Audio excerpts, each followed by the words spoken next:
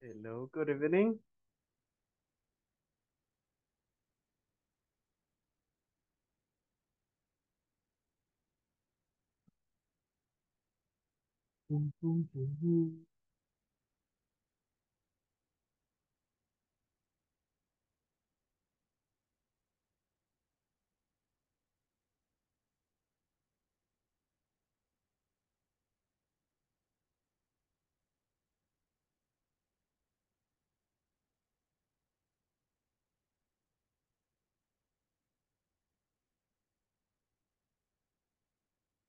Hello, people.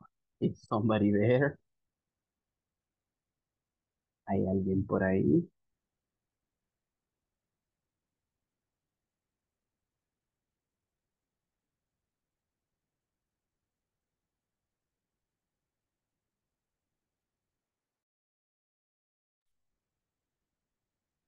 Evening, teacher.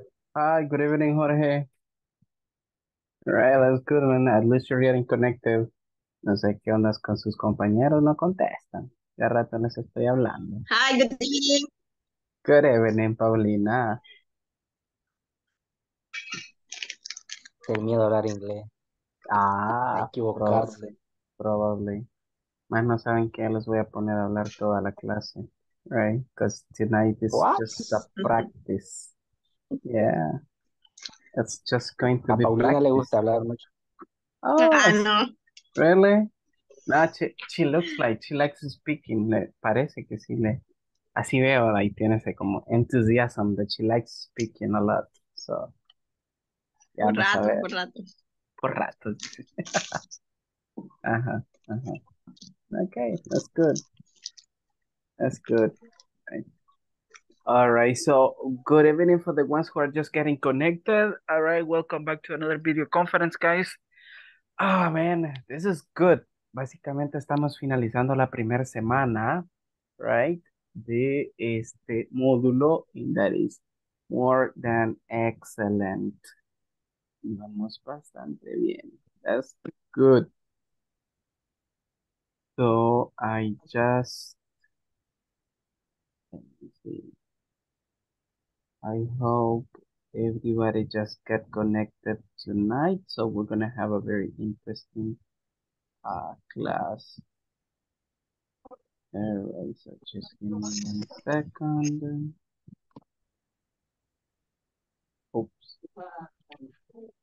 I'm just trying to open up the platform because I want to show you how you are going with that. ¿Qué tal con la plataforma? Me han estado haciendo las tareas. Recuerden que ahora tenemos que tener hasta la tarea número 5, right? Related to that. By the way, Brenda, ¿le resolvieron ahora? Me dijeron de que ahora Yes, teacher. le iban a llamar o algo así. They did it Yes, yes, yes. Yes, finally. yes, yes. Okay, good. Sí, es que yo les dije sí I o am sí. working the platform. Ah, nice, nice. Es que yo les dije, ahora sí o sí, tenemos que tener todos en la plataforma. Yeah, man. Yes. You know, like, with a little pressure, we get along. That. All right. So I want to show you guys how you're going. Antes de comenzar la clase, les voy a mostrar cómo vamos. So just give me 1 second. I'm gonna test the structure part over here.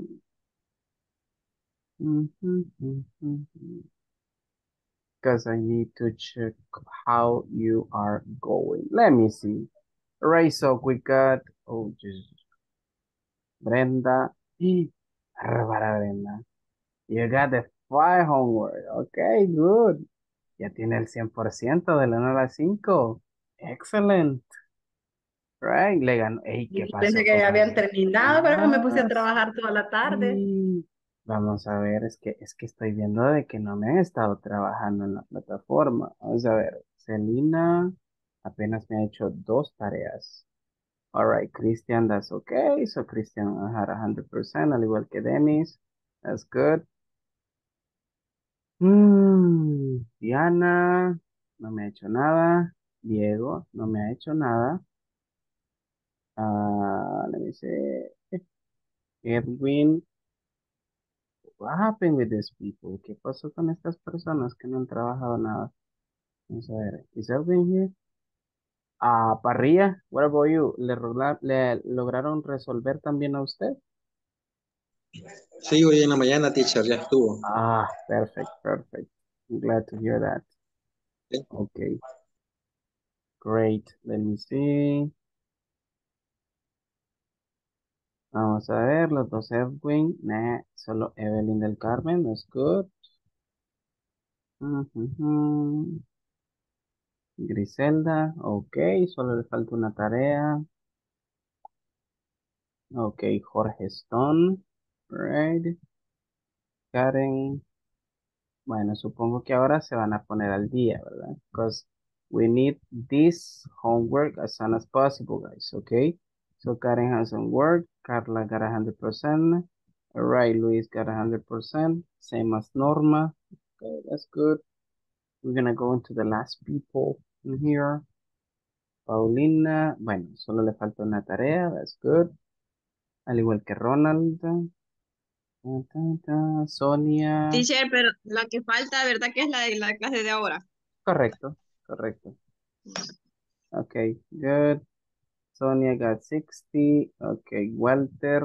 Walter, no me he trabajado ninguna, Walter. Esperaría que ahora se ponga al día con las 5 tareas. Sí, teacher, cuando termine la clase. Perfect, thank you. Right, Wendy, okay, got 80%. Solo faltaría una. And Janira got 100%. Nice. Perfect. Okay, that's good. That's cool. Let me say what it says here. Okay, Edwin. Thank you for letting me know that. Ok, so básicamente entonces ese sería el progreso. Hay algunos que, digamos que, supongo que les gusta trabajar así en tiempo récord, las 5 de un solo. Esperaría que ahora terminen con eso. Y para los que ya lo hicieron, alright, good. Thank you guys for just getting updated on that, okay?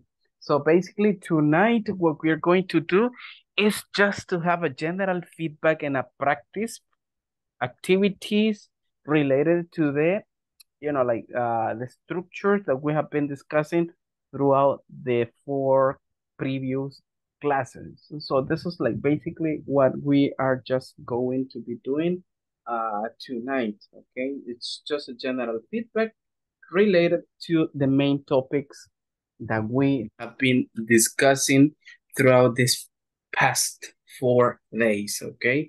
So this is just pretty much what we have for the rest of the class.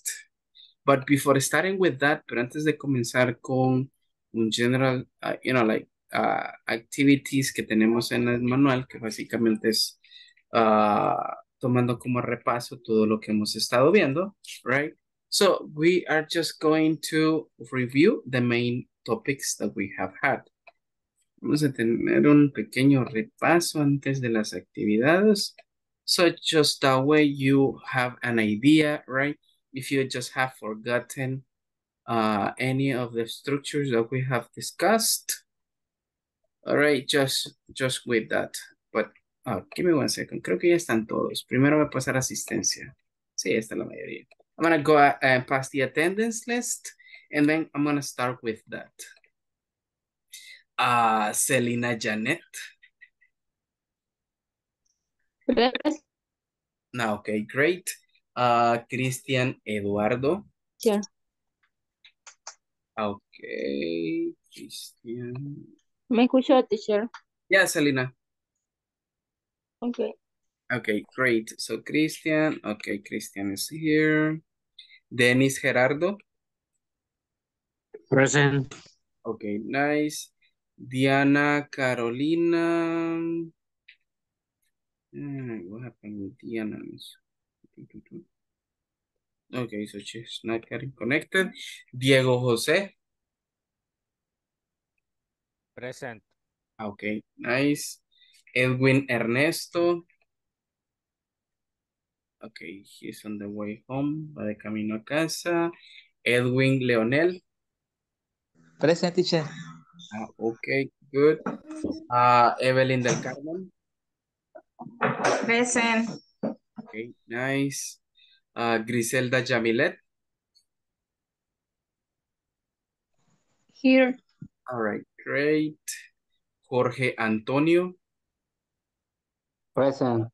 Okay, nice. Karen Lisette. Present. Okay, nice. Carla Patricia. Present. Okay, great. Luis Humberto. Present. Okay, let me see. Norma Jamilet. Present. Okay, great. Paulina Olympia. Present. All right, nice. Ronald Ulises. Present. Okay, great. Sonia Guadalupe. Present. Okay, excellent. Walter Enrique. Present. Okay, nice. Wendy Beatriz. Present. Okay, nice. Yanira Isabel. Present. Okay, great. And the last one, Brenda Elizabeth. Present. Okay, very good. So as I said, we are just going to start with a general review from the main topics that we have been discussing, right? We're going to review a little bit the structures that we have been practicing before starting with a series of activities that we have in the manual, all right? So basically this is tonight's topic, vocabulary and practice, right? So as I said, it's just general practice related to the four main topics that we have been discussing throughout these past classes, right? So what's like the most relevant that we got for tonight's agenda? On here, we got the uses of countable nouns and uncountable nouns. We're going to review them, right? Just for a little bit. Then we are going to review a little bit about the uses of have to and has to for obligations. If you remember, we were discussing that in the second class. Then we are just going to have a short review about the uses of can for information and possibility, as well as the uses of be going to, which was the structure that we were discussing, right? The previous class. In other words, yesterday, right? So this is pretty much what we have for tonight's class. All right, but let's start a little bit about countable and uncountable noun uses. Okay, let's remember that when we talk about countable nouns are the nouns that we generally count, right? For example, so take a look at this ones. Evelyn, can you please help me out reading this vocabulary list?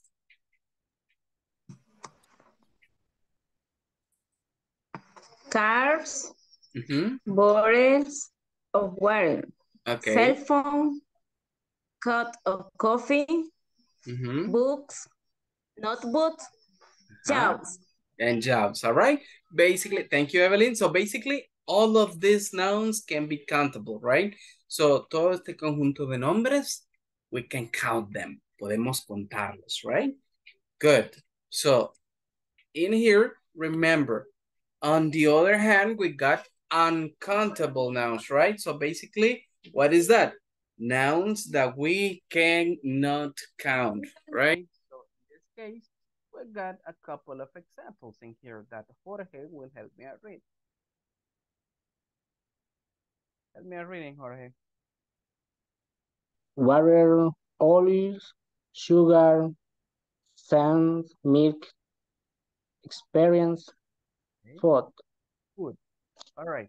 So basically, all of these nouns, right? We cannot count them. We cannot count the water itself. We cannot count oil. So as well as sugar, sand, milk, experience, right? So we cannot have, we cannot say, I mean, I got an experience. Now, in this case, the word experience in general is uncountable, right? As well as the word food. All right, this is just for us, right, to have an idea. Now, if you remember, we were practicing two different structures when we were discussing this topic, right? And which was that structures. All right. The structures were these ones. Remember, how many? It was mostly for countable nouns, right? And we started questions like this. Take a look at them. Ronald, help me reading this question, please. How many boats do you have? Okay, so you see, basically in there, we are asking about the quantity of something, right? In this case, the quantity of books. Okay, so you see, a short answer, we got it like this. I have 2 books, right? So basically there, we're just giving a short answer to that question. Now, the next question, Isabel, can you please help me reading this one? How many students practice English? All right, so you see, how many students practice English? In this case, we're talking about the quantity of students, right? So in this case, we can say 21 students practice English, right? All right. And take a look at the next one on here. Brenda, help me reading, please.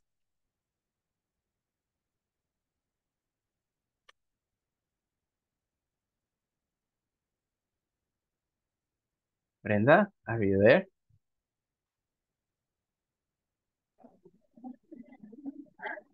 How many cell phone does she buy? Okay, there you go. Thank you. It says, how many cell phones does she buy, right? And in here, we just got a short answer, right? She buys 1 cell phone, right? So remember, when you use how many, you mostly use a quantity word, especially with numbers, of course, when you are providing the answer, right, to those questions. So let's remember, with how many, we use countable nouns, and the nouns that you are going to set on those questions have to be plurals, right? They have to be plurals. Okay, great. That one related to the uses of how many. Okay, now let's take a look at the uses of uncountable nouns using how much. Remember, how much can be used with countable nouns in, listen up, in a somehow in singular, but when it comes to a general way, and also with nouns that are just mostly on singular, but we cannot count. All right, so take a look at this first question example. Christian, help me on reading, please.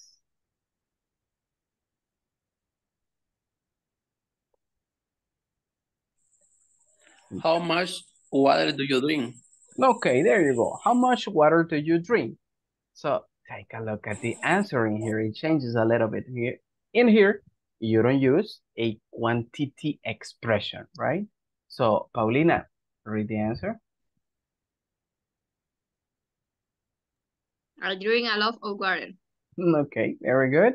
So you can say, I drink a lot of water, right? I drink some water. I drink a little water. Or if you want to use a unit of measurement, so you can say, I drink a glass of water, right? So in there, it can be countable because you're counting the glass of water that you can drink. Now, take a look at the second question example here. Maria, help me on reading, please. How much how much experience do you have? Okay, there you go.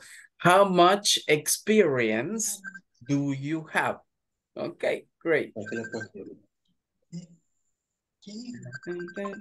So take a look at the answer here. Sonia, let's read it, please.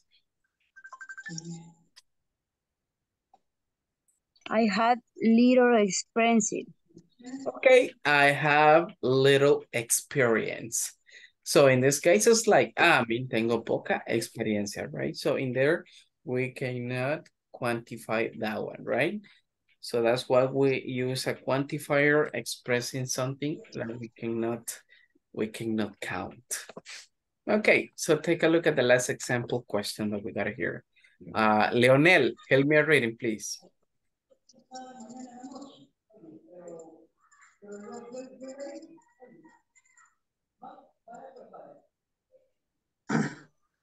How much money does she have?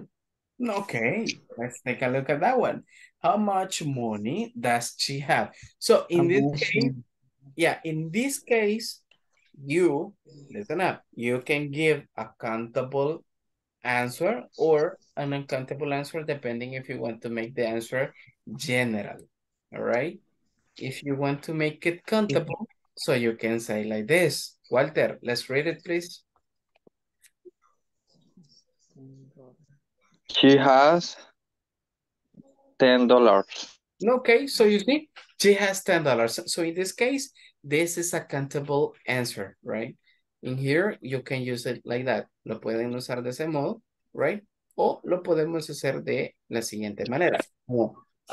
She has a lot of money, right? So you can put it this way also, right? But this one is just like a general answer, right? And in here, you got it more a specific answer, a more specific answer. So you can use both ways, right? Pueden usar ambas formas, a countable answer or an uncountable answer when it comes to the word money. All right. So basically, remember, this is just a short feedback about what we have been doing the past classes, right? Good.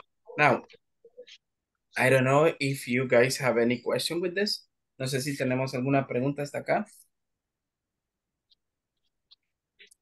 Is everything okay?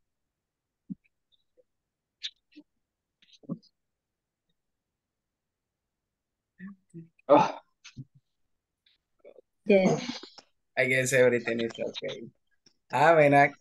It makes me feel funny like when it comes to questions like that. It's like if I ask like everything is okay, hay algunos que voltean a ver así como a mí no me preguntó. Man, that's funny. Okay, good. So let's move on into the next slide then. Okay, now let's jump into the questions, right? And expressions, positive examples and negative examples that we have related to the second topic. And if you remember, guys, the second class, the topic was the uses of have to or has to show obligations, right? So that was the topic that we were discussing the second class. And as it says, right? Mostly have to or has to, it's used to show obligations, right? Those kinds of obligations that we in a somehow cannot avoid. All right. So, for example, so we got that expression, right?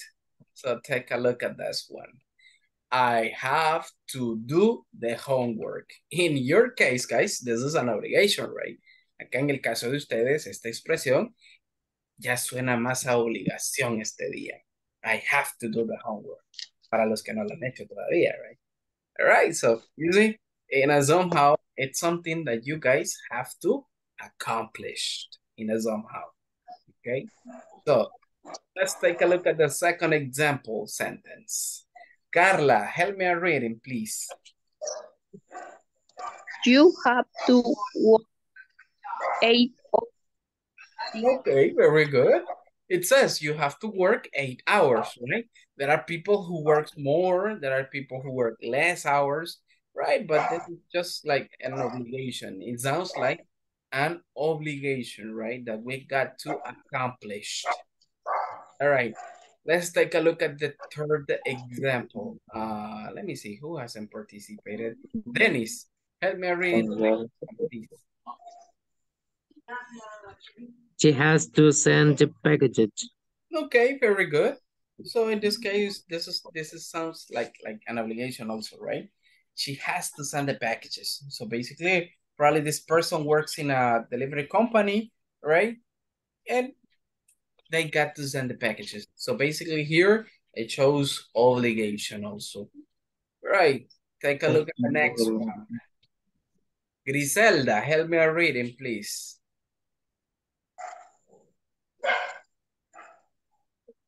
He has to write a report. Okay, great. So if you take a look in these ones, this last examples are basically made up on a simple present subject, right? So that's the reason why we changed from have to has to, right? Remember, they mean the same. The only difference is the change that the verb suffers when it comes to singular expressions, right? So that's like the only difference that we got in here, right? But it's basically the same thing, okay? All right. Now, let's take a look at the last one over here. And for this one, Norma, please help me out reading.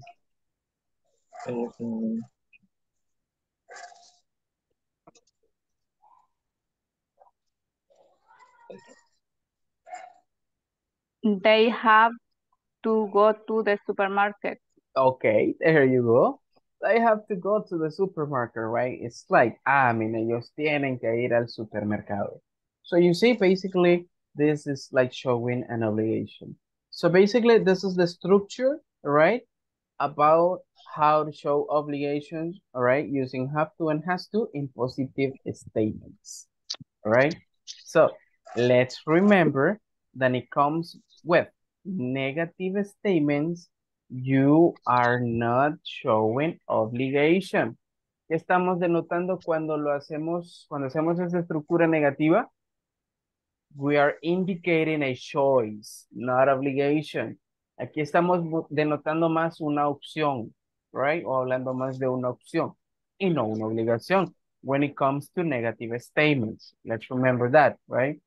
And generally we use the auxiliary verb don't, in this case, or doesn't when it comes to singular subjects. For example, take a look at this one, Paulina.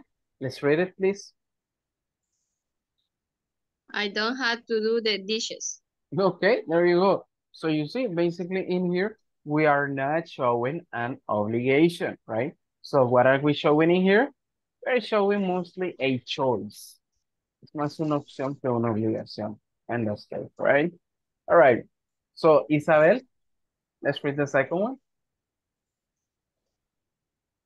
You don't have to wear a uniform. Okay, there you go. So you see, you don't have to wear a uniform. So probably your work, right? You don't have the obligation to wear a uniform. So you can mention something like that. It's mostly a choice in this case, right? Good. So let's continue with the third example. Brenda, let's read it, please. She doesn't have to play the guitar. Okay, very good. So if you take a look in this one, so now we change the option from don't to doesn't, right? So now we got doesn't. Why do we have doesn't? Because in here we're using a third example subject, right? So basically that's the reason why the change of the auxiliary verb. All right, so let's move with the next one. Evelyn, help me reading, please. He doesn't have to study math. Okay, great, thank you. Right, so she doesn't have to study math. So you see, we got also a choice over there. And we got the last one in here. Jorge, let's read it, please. They don't have to drive a car. All right, here you go.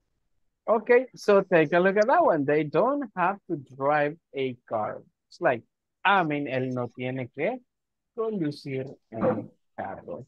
All right, so basically remember, when it comes to negative expressions, using have to or has to, remember, it's mostly a choice, not an obligation, right? Okay, that was related to the structure, right, on negative statements. Now, in questions, right, so here is just a little bit different. And we got structures like this. When it comes to WH questions or information questions, you start obviously with one of those ones, right? So, Wendy, let's read the first question example, please. What time do you have to go to work? Okay, thank you. All right, so we got an answer like this. Diana, give me a reading, please.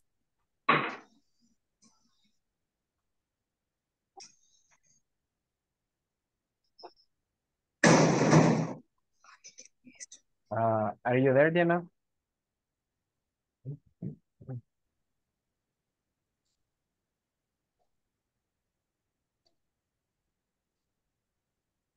Oh, what happened to you?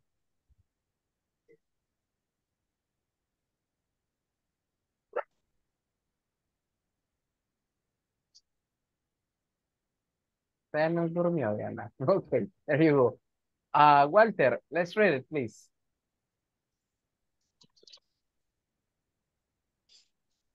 I have to go to work at 7 a.m. Okay, great. So you see, you got an answer like that, right? Like, I have to go to work at 7 a.m. No, good, great. Do you listen to me like clearly, guys? ¿Me escuchan bien? ¿Sí? Yes, por momentos le escucho un poquito más bajo. Sí, así por rato me lo escucho bajito. Ok, me avisan si están escuchando que casi no me escuchan porque acá ya comenzó a llover bastante fuerte, entonces tengo que hablar más fuerte, así que ya sí Yo creí que gangoso estaba, teacher. Pero ahorita se escucha bien, teacher. No, todavía no ando enfermo, no me ha llegado la peste todavía. Ok.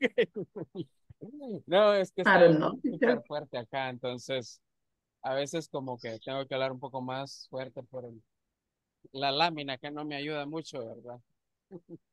Cuando llueve, así que por eso dice Denny allá. All right. So, los que tienen 5 alumnos me van a comprender, así que let's continue. Yo creí que de plástico estaba hablando así.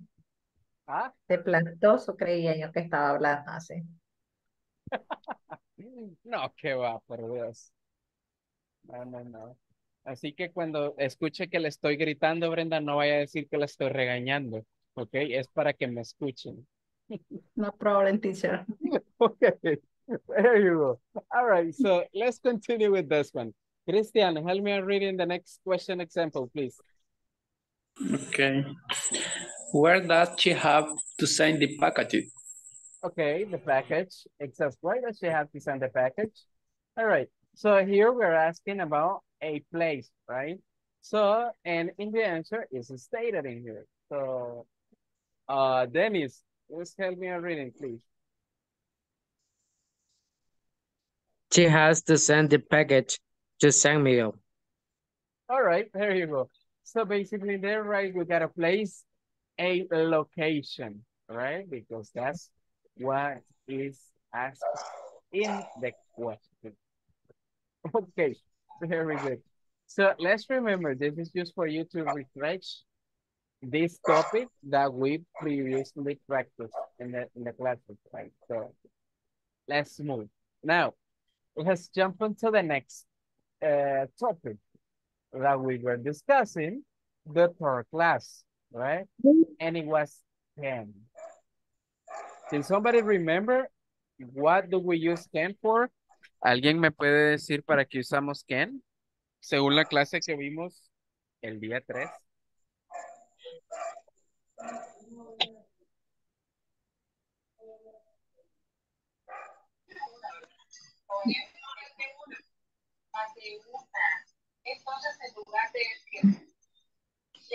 Information. Question information. Okay. It is most Possibly about sometime. okay. Possibilities and Information, right? Information. Okay, good. In what situations can we use can as a possibility? ¿Qué tipo de estructura usamos cuando hablamos de posibilidad en una pregunta usando can?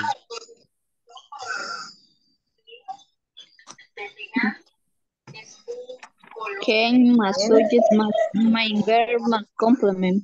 Ah, ok, thank you, Carla. So, ¿cómo le llamamos a esas preguntas?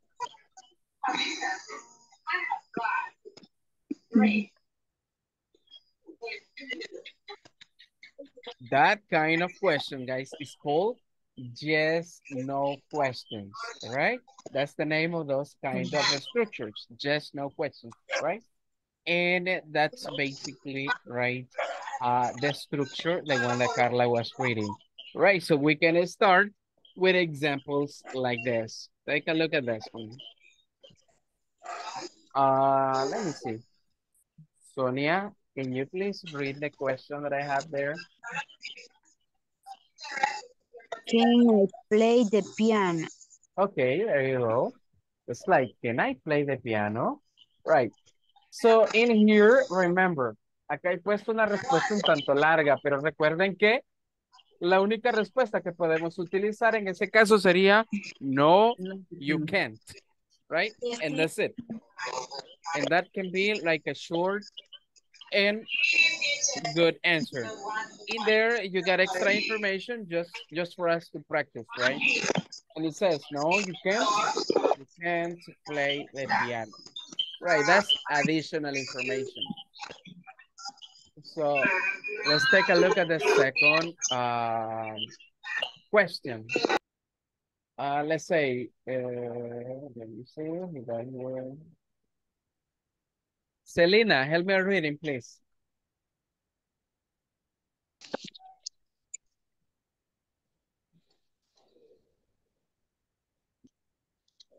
Are you there, Selena? Hola. Can you please read the second question? Can you play soccer? Okay, there you go. Bárbaro, Denise, escuchando borroso, dice. Okay, there you go. All right, Métalo en so... arroz. Que lave los oídos. O los Bueno, ojos. menos mal y dijo borroso y no charchoso. Okay, let's continue. Let me see. Evelyn, let's read the answer. Yes, I can. I can play soccer. Okay, great. So basically, in there we have two models of answers, right? When it comes to a positive answer and a negative answer. Right. Okay, let's continue with that. Brenda, let's read this question. Where can she store the products? Okay, thank you. All right, so we got this short answer. Let me see. Leonel, help me out reading, please.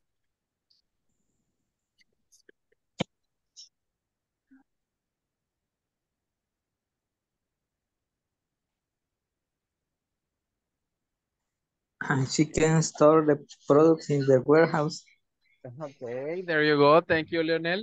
All right, so basically in there, remember, in here, it's just an information question, right? In here, it's not a question about possibility. Here is just an information question. Okay, using AWS word. So basically, this was the structure that we were practicing throughout the class number 3. Now, and this is the topic that we were discussing last class, right? I think this one is pretty easy to you because, right, if you remember, we were discussing that we go into, it's mostly an structure to talk about what? To talk about future actions. right? So basically, that's like the main use that we got about this description, just to talk about future actions. And we got a couple of examples in here, how we can use them. Let me see. Griselda, help me out reading the first example, please. I am going to go to the meeting next week. Okay, there you go. Thank you. So basically there, right, we're talking about a future action that we have planned to do in how much time? In a week, right? In a future week. So we got a second example in here. So Diego, help me out reading, please. You are going to send the ¿cómo se resume. pronuncia? The The resume resume tonight. Okay, very good. Can somebody tell me what the word resume is? ¿Saben qué significa esa palabra? All right. The word resume significa curriculum. Resume. Right? That's the word resume definition. Means curriculum.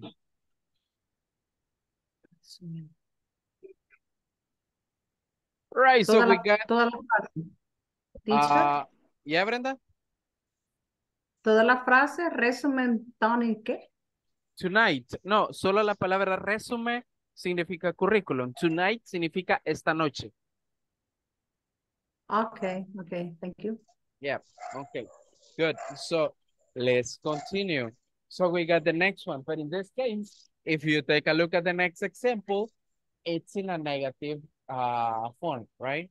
¿Qué necesitamos para hacer una oración en negativa en este caso? Pero todavía no está cayendo. Sí. Aquí sí ya está cayendo. Ok, so, ¿qué necesitamos entonces? Let's remember, solamente colocar la palabra not justo después del verbo to be, right? That's all we need to create a negative statement. Right, so take a look at the example that we got there. Sonia, help me out reading the example, please. He is not going to work next month. Okay, there you go. He's not going to work next month. That's what it says there, right? Good. So, and in here we're talking, remember, about an action that is not going to happen in the future, right? Good. So let's move on this one. Parrilla, tell me a reading, please.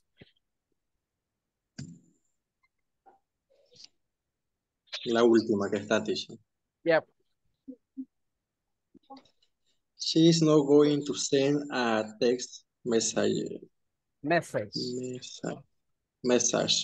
Okay, there you go. It says she's not going to send a text message, right? All right, so basically remember, in here is when we're talking about an action that is not going to happen in the future, right? Okay, great. Now, let's take a look at about this, but using information question, right?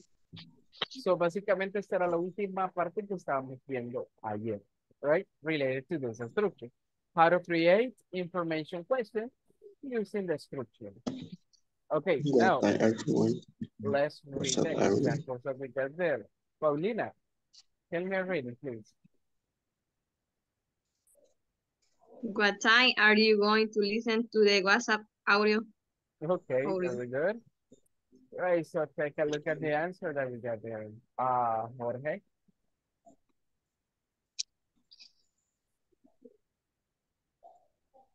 Yo pensé que Jorge ya estaba frisado y es que... I'm going to listen to...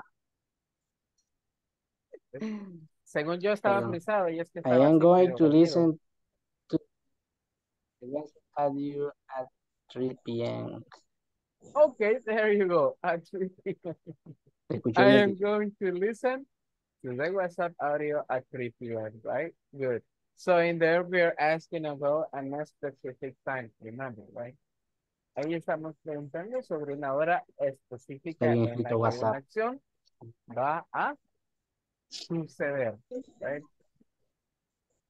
Okay, let's move on into the next question. Carla, help me reading, please. When is he going to buy a new truck? Okay, in this case, the verb is buy. Buy a new truck. Okay.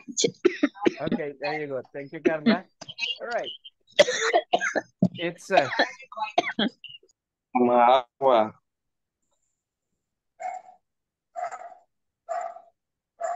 okay, let's continue. Oh my God. All right, let's continue. When Agua, is Carlita. he going, when is he going to buy a new truck? It says. Ay, las ventajas de ser compañeros de trabajo y compañeros de clase. Okay, let's move. Ronald, help me reading the answer, please. He's going to buy a new truck next month. Okay, very good. That's what it says, right? That's like the reason why we're using an expression like this, because we're showing something that is going to happen in the future, right? Good. Now, I don't know, guys, if you have any question related to these structures. No sé si tienen alguna pregunta con relación a estas estructuras. Something in general that you probably got issues with.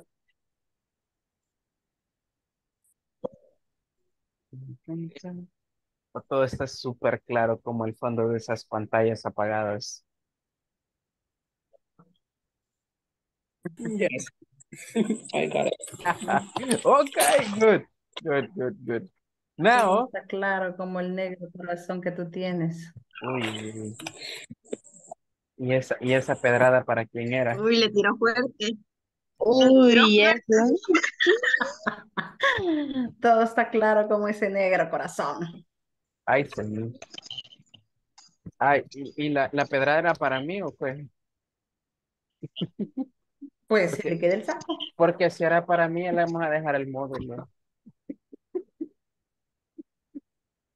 Y Y le queda el saco que Brenda, lo ponga. ¿qué poquita agua tiene ahí, Brenda?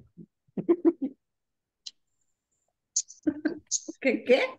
Bien poquita agua tiene ahí. Pues si son 2 horas que tengo que estar aquí sentada, teacher, me voy a coser los riñones. No, hombre, ni que estuviera viviendo en San Miguel, espero. Acá sí, miren. Está haciendo calor aquí, en serio, está Really? calientísimo. Be out, Brenda. What? Okay, Ronald.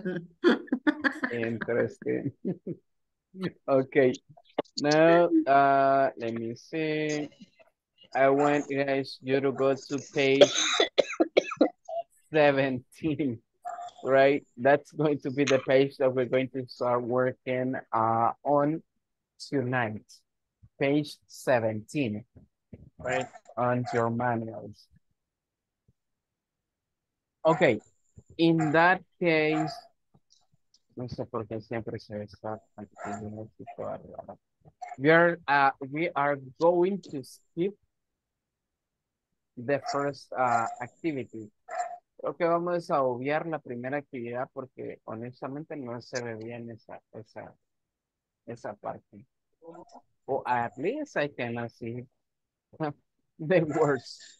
Por lo menos yo no puedo ver bien las letras. So we're gonna skip this activity. Vamos a obviar esta actividad related to this. But I want you to focus on here. Pero nos vamos a ir a trabajar primero en esta actividad. All right? From here and on. It says in here, vocabulary practice. Write down 3 features and 3 products. Ask a partner to describe them, it says in here. What are we going to do? Listen, we're going to work in pairs. Vamos a ir a trabajar como lo estuvimos haciendo ayer. What are we going to do here?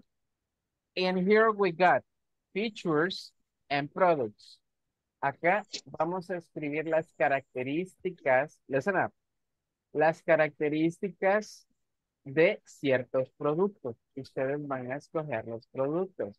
It can be any device, it can be cell phones, it can be TVs, it can be tablets, it can be anything, all right, that you want, unless you got to describe, right, that's one. Acá me escriben el nombre del producto o del dispositivo y acá me escriben las features. ¿A qué nos referimos con las features?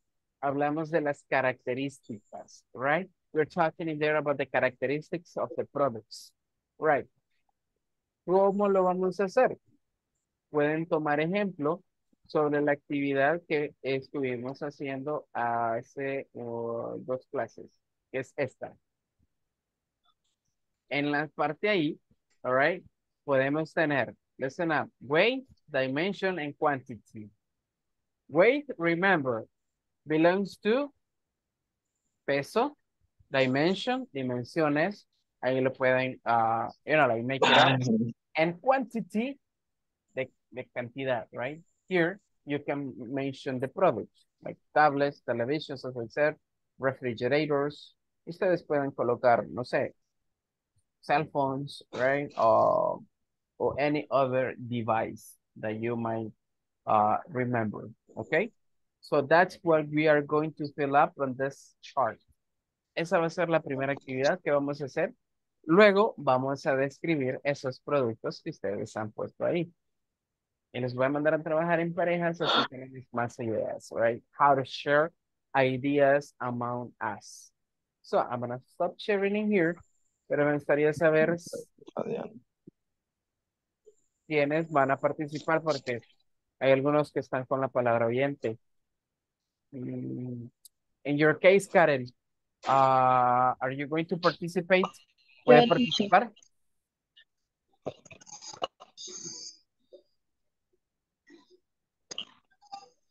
¿Usted puede participar, Carla?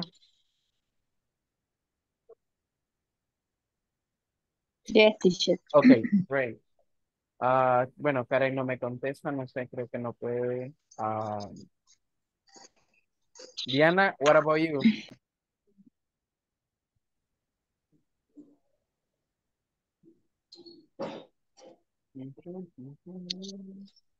Bueno, ya no nos contestó, Diana. Bueno, entonces, okay. Thank you, Karen, for letting me know. Gracias por avisarme.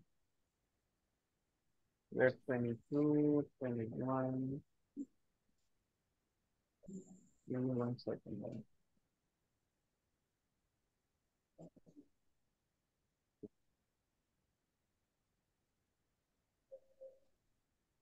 Teacher, Yes.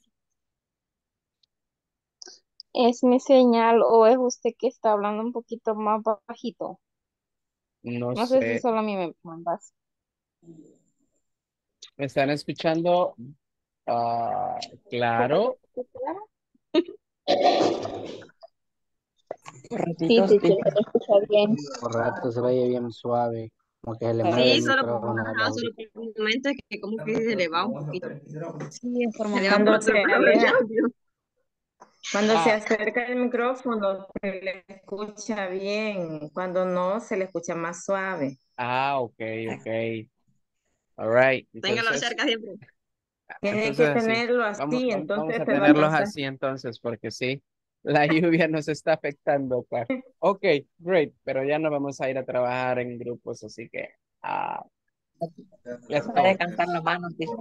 Así voy a descansar de tenerlas, exacto. Let's accept the request, guys, and let's go to work on that.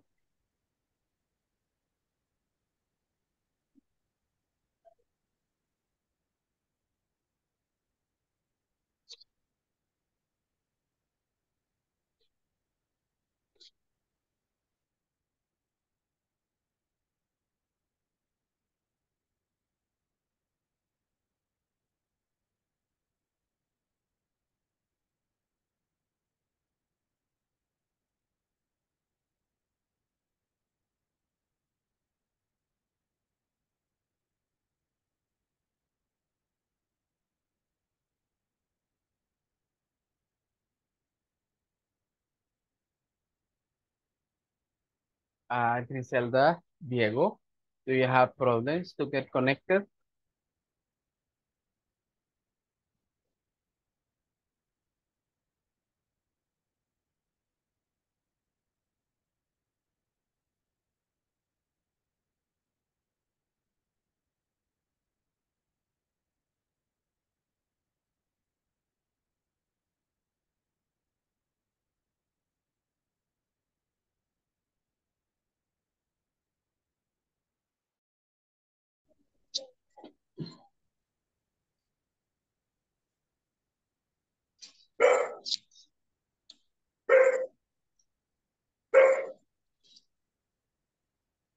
Hi, teacher.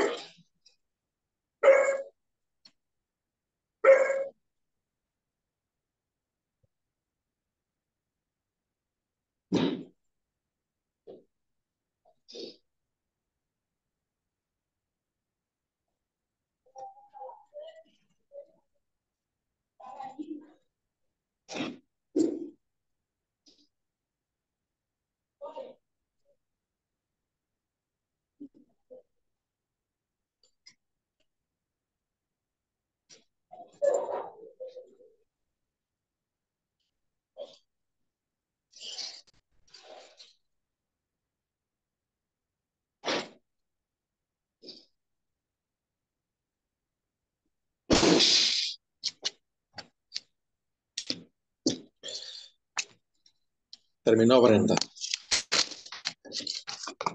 No, La veo bien concentrada. pues yo les pregunté y no me contestaron. Ahí Imagínate, respondió sorprendida. en el chat. En el chat respondió Denis. Que se ponga serio, Denis, que va a hablar, no va a estar de mudo. ¿Verdad que sí? Ok. Yo les pregunté que acerca de qué vamos a hacer la descripción. O lo vamos a hacer individual. No, en los tres. No lo veo. Teacher, welcome. ¿Me escucha, Hello. teacher? Yes. Sí. Mire, con Carlita, con Wendy, perdón, tenemos la duda de que como siguiendo esta tabla de información lo vamos a hacer. Es decir, Correcto. en el peso, como en las dimensiones o en el funcionamiento que tiene el producto. No, básicamente siguiendo esa tabla. Como siguiendo la Ah. tabla. Ajá, porque yo pensaba que era como escrito las características del producto. No, Escritas pensaba yo, pero en la ah, tabla están como los números del peso y todo eso. exactly. So aquí Ujú. igual los pueden just make up, pero en este caso sí es más que todo la característica en cuanto a esto, en cuanto a peso, dimensión y cantidad. Ah, ok. Ya viste que tenía razón, Wendy. Ella iba a poner duración de tanto y tanto, con la capacidad para, con la capacidad para 5.000 amperios le dura 24 horas y no lo usa la carga. Sí, no le dura la carga. Fue una carga de 24 horas. Cabal. But it comes with the dimensions and features like this. Así que en base a esto, así para que sea un poco más fácil todavía. Ok, thank you, teacher. Okay. Dale, buen día, a trabajar ya con todo. Claro, vea. A veces.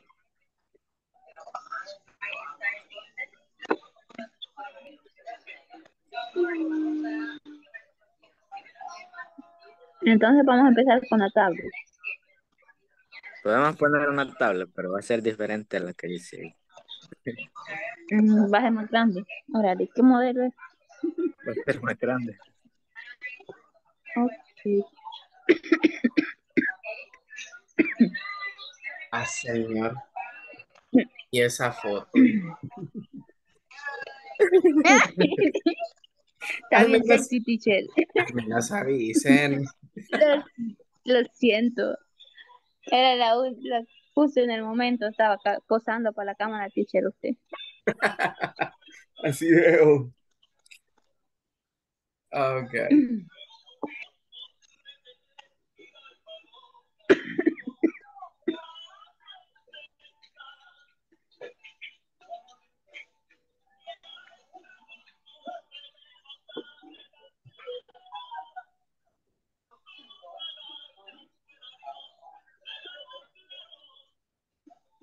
Entonces, Ronald.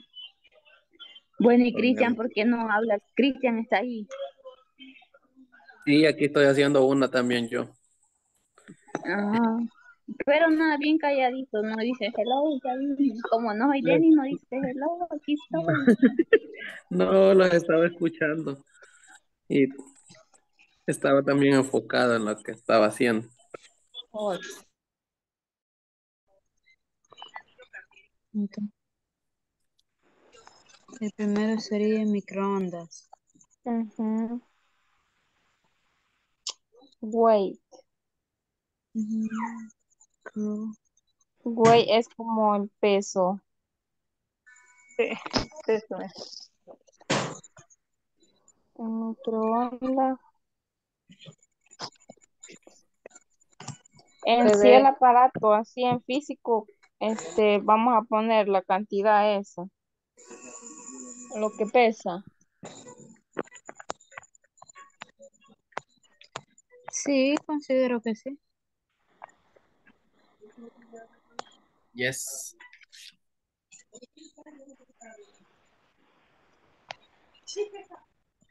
El microondas anda pesando como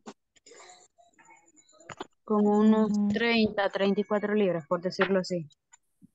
bien, Bien. 30. Unas 33. O puedes agarrar, ¿cómo se llama? Una laptop. Sí, laptop. Laptop. Top, top.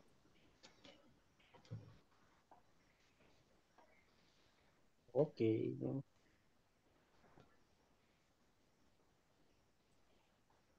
Vaya. Number one sería Diego.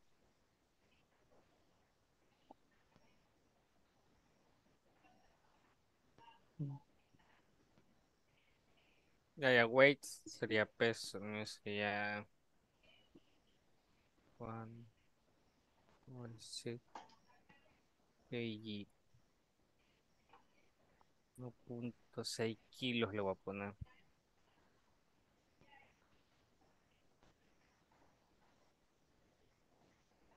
Dimensión.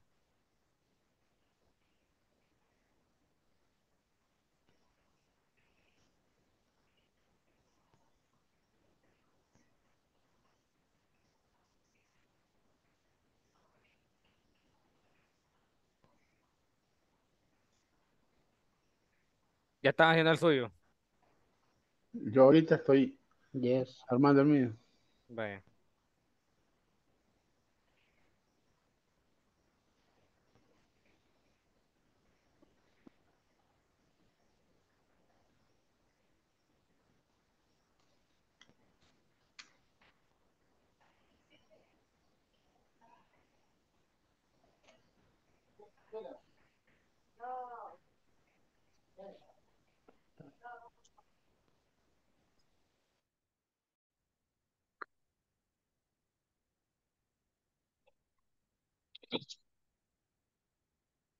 Ya terminé yo de hacerlo.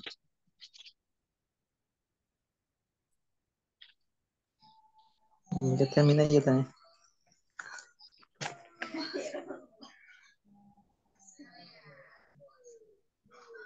Yo Güey. también determiné, si gustan, lo compartimos en el chat para que así lo copiemos todos. Aunque está fácil escribirlo, solo se puede dictar también.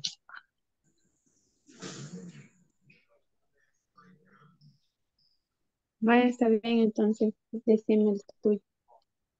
Vaya, entonces, tuyo.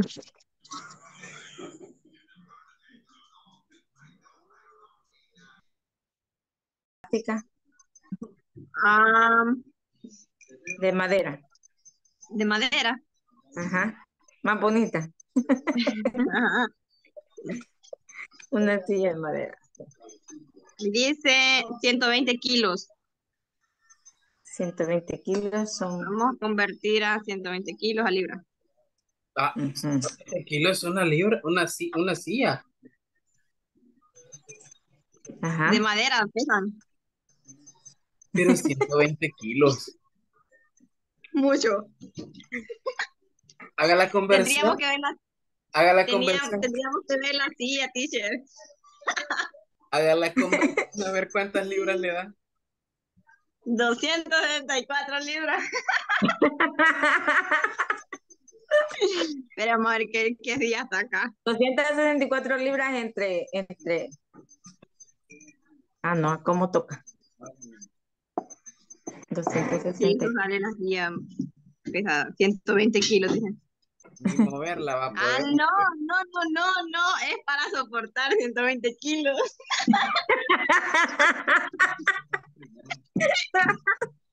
Ay, señor. Va, pues, Pau. Bárbara, Ay, Paulina. ¿Cuánto sale que pesa? Es que no me ha salido todavía, espérame. Oh my God. Ya me imagino usted de Belín yendo de visita donde Paulina le diga, no, tome esa silla y muévala para acá y usted queriéndola mover. No voy a poder. Esa sí antirrobo. Antirrobo. Oigan, como que si fuera desde... Exactly. Oh my God. Espera, que todavía estoy viendo en cuánto voy. Ajá. I mean, I share. No. You can use it like what? Puede ser que 15 pounds, 15 libras cuando mucho. Ujú. Sí, creo que sí. Es acceptable, es aceptable ya ese peso. De las haraganas. Exacto. Pero ya Mucho, 200, 15 libras. pero ya 200 es poquito exagerado. Un poquito,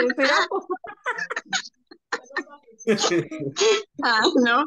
Ajá, 3 kilogramos vale 6 puntos. No, hombre, está mucho. 6.614 libras, dice. Ah, pues 6 libras. 6 libras. 6 libras. Good.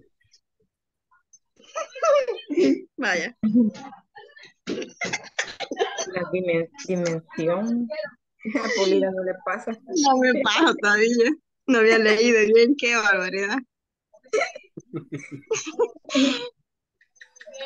Ay, señor.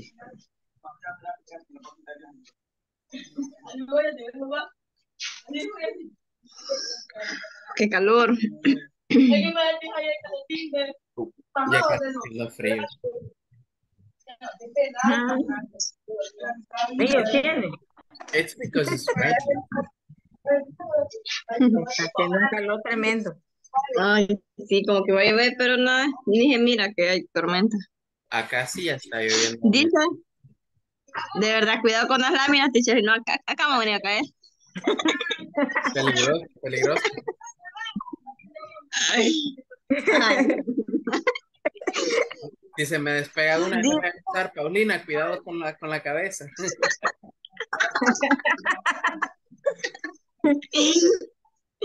Ya, está bien arropada cuando viene la tormenta, porque no me lleva.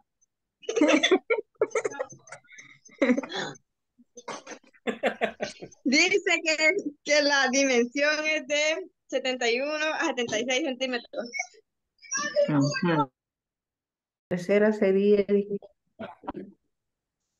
la tercera sería entonces los clocks, los relojes.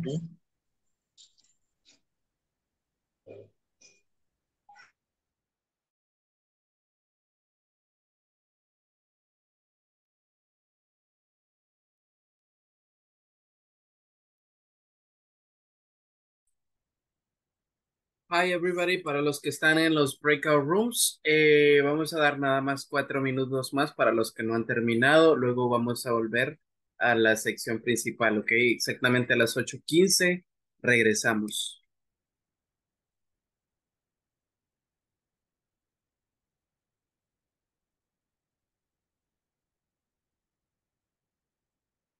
KJ. Kilogram. Kilogram. Kilogram. Kilogram. 120 sería 120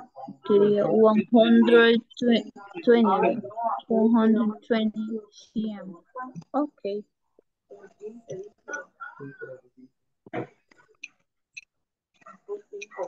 One hundred twenty cm. Cuando te preguntan.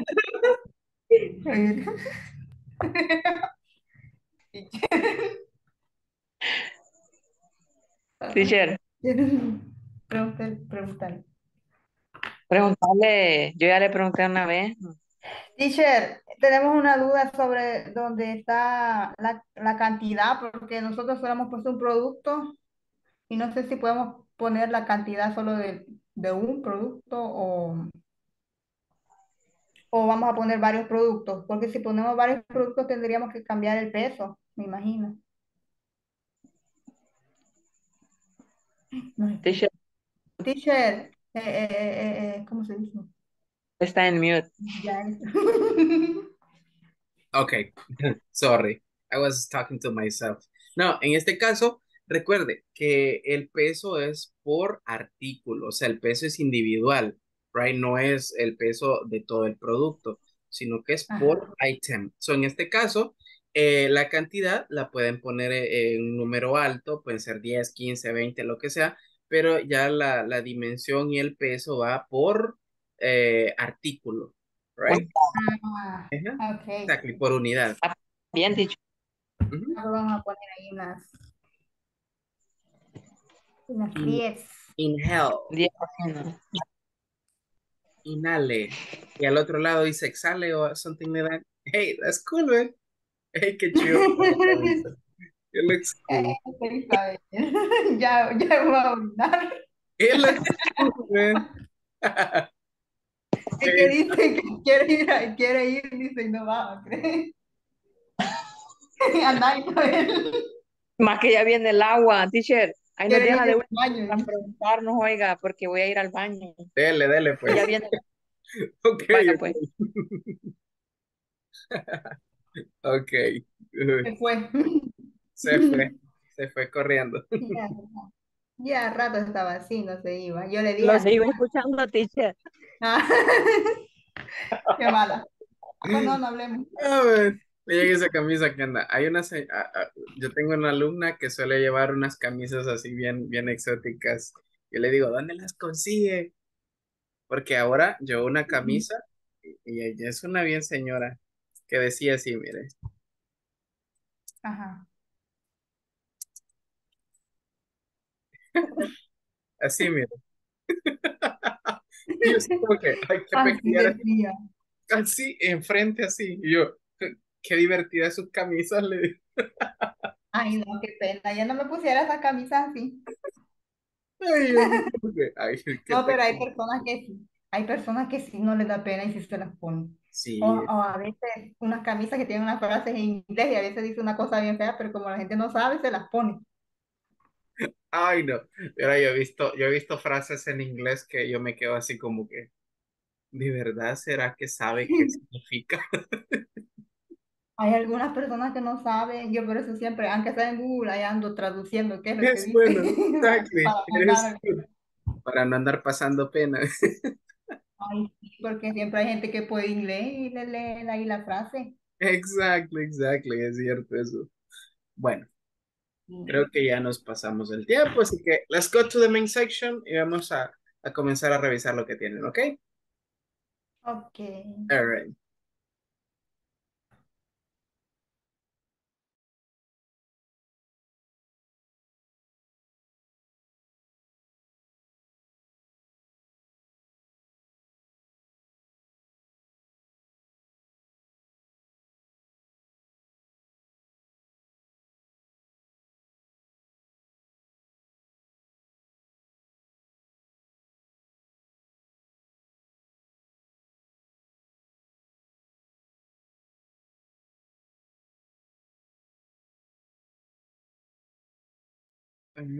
So, all right, I guess everybody's just coming back. ¿Será que no han terminado los demás? Oh, what happened? Teacher, si me habla y ya no le escucho porque se vino con todo el agua para acá, oiga. Ok, ok. Él lo tomará en cuenta, ¿no? Ahorita está lloviendo, pero está haciendo mucho viento y me imagino que ya va a comenzar a llover. Ah, ok, ok. Igual ya acá, ya pasó, ya está llegando por esos terrenos, entonces. Paulina, cuidado con la lámina.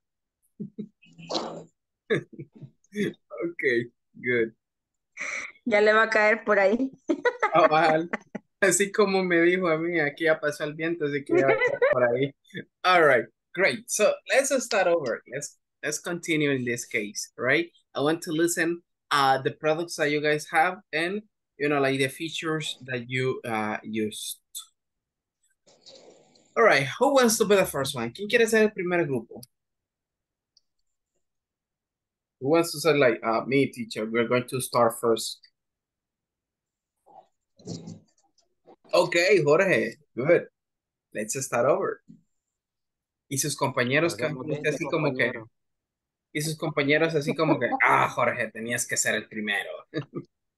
Hay que salir rápido. Exactly. So everybody's just going to participate. So, right? It's Edwin Ernesto Gallego y Diego Mos. okay, good. Let's go. Diego, Bueno, comienzo yo si quieren. ¿está bien? Yo hice en base a un keyboard, teclado de computadora, Okay. keyboard, Keyboard. weight, keyboard, weight, 120 gramos, grain, no sé cómo se llama, Grams. Grams. grams, Okay. dimension, Dimensions. dimension 45.4 centimeters and 12 centimeter. Quantity 1. Good. The long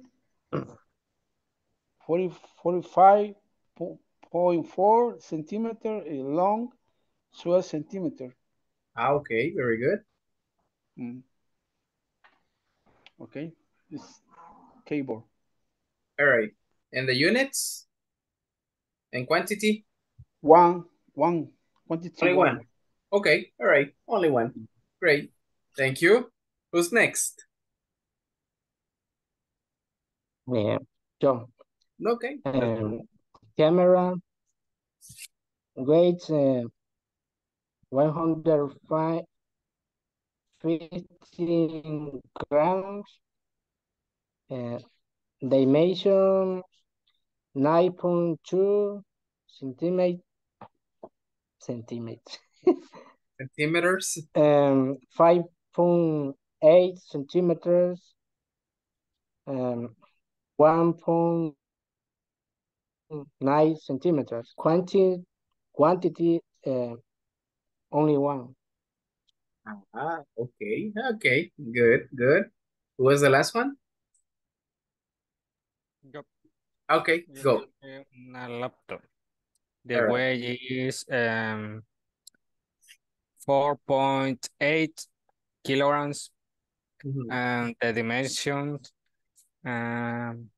50.75 inch times 11 inch times 0.75 inch and quarter 25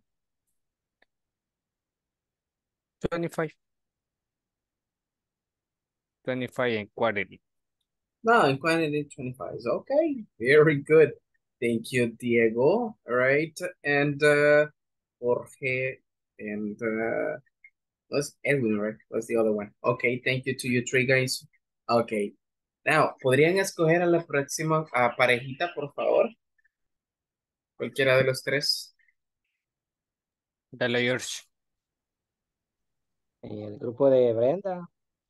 Brenda. Ok. Sí, no, Jorge. Tan mal tocado, Jorge. Para Okay. nada, hasta sin palabras me deja, Jorge. Para nada me sorprende. I love you, Brenda. Ahora no.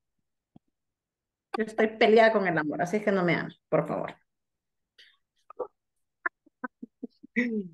Como dice la Ok. camita de Isabel, inhale, exhale. Go, Brenda. You're gonna be the first one. Ok. Parrilla, uno cada uno damos entonces. Parrilla. Sí, empiece usted, le digo. Ok. Por el primero que hicimos. Ok. Ok, teacher. Lo hicimos. My example is a window. Okay. Weight is a fixing for 100 libras.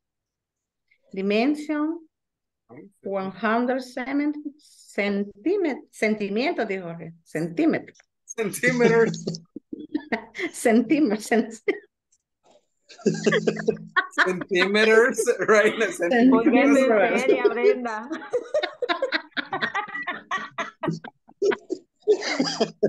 Hey, póngase en serio. Estoy hablando en serio. Póngase seria, Brenda. Cambie. Dimension 100 centímetros Okay. por 90 centímetros. Okay. Quantity 10. Okay. 10 windows. Okay, good. 10 windows.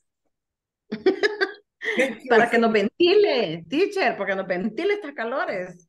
Tenga puertas, solo ventanas. Wait, para que los ventile con sentimientos. So that's good, Brenda. Yes. Good, good. Para que se vayan todas esas malas vibras. Exactly.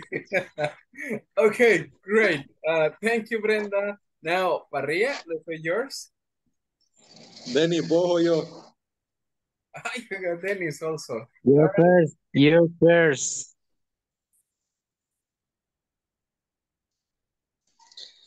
Ok, entonces, the other example is cell phone. Weigh 120 gramos, teacher. Grams. Grams. Dimension. Dimension. Nice. Se me olvidó el número en inglés. Which number is that? 19. 19? 19 centímetros por 8 centímetros. Y quantity 21. Okay, all right.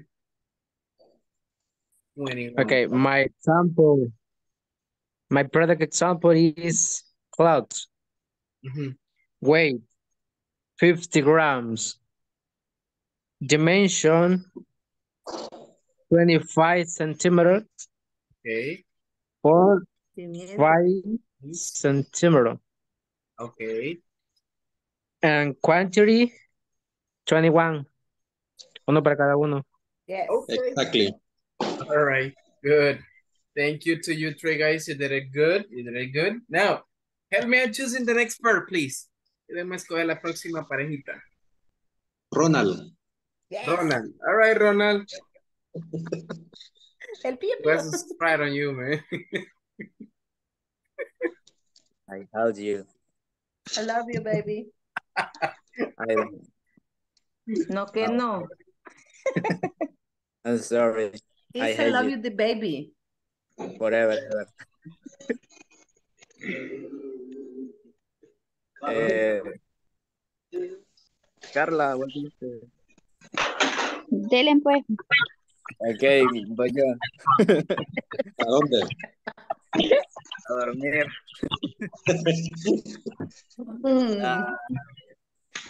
Una tablet. Tablet? Product tablet. 508 grams.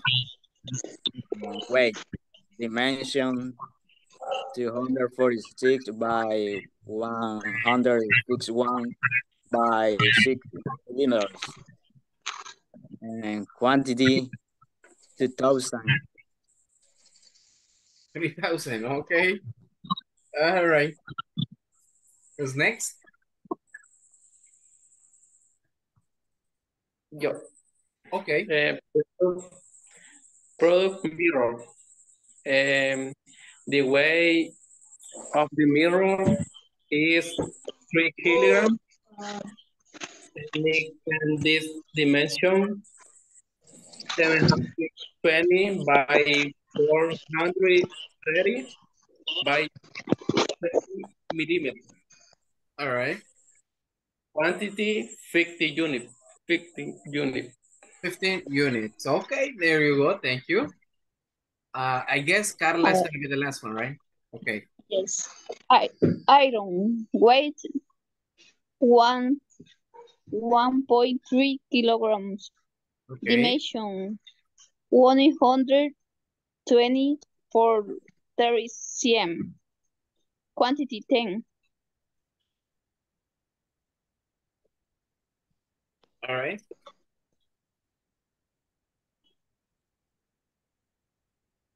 Tú, teacher.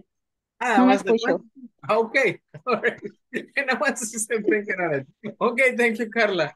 All right, so thank you to you three guys. Now, help me out choosing the next participants, please. Walter. All right. Walito.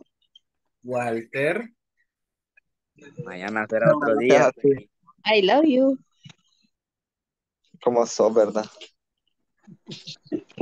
Teacher, si no me escucha, se vino una tormenta, lo siento. Uy. Más que ya viene el agua aquí. Ah, mejor. Vamos antes de que llegue. Pausa en la clase y en el agua. Bueno, Gisela y Leonel son mis dos compañeros. Empieza, Walter. Ok. The products one stereo. Okay. Weight 250 pounds. All right. Dimension 150 inches by 70.5 inches. Quantity 60. Es todo. Okay, good. Next one. Ahí. All right. My product example is shoes. Okay. Weight 300 grams. Dimension 9.6. Time 4.5 and 30 inch. Okay. And quantity 100 pairs. Okay, 100 pairs. All right, there you go. Good. Who's next? Hi. Okay, go ahead. The product is a cell phone, weight 195 grams, dimension 164.5 times 76.9 times 8.9 millimeters. Quantity 25 units. All right, very good. Thank you to you three guys. You did it excellent. Now, who's next?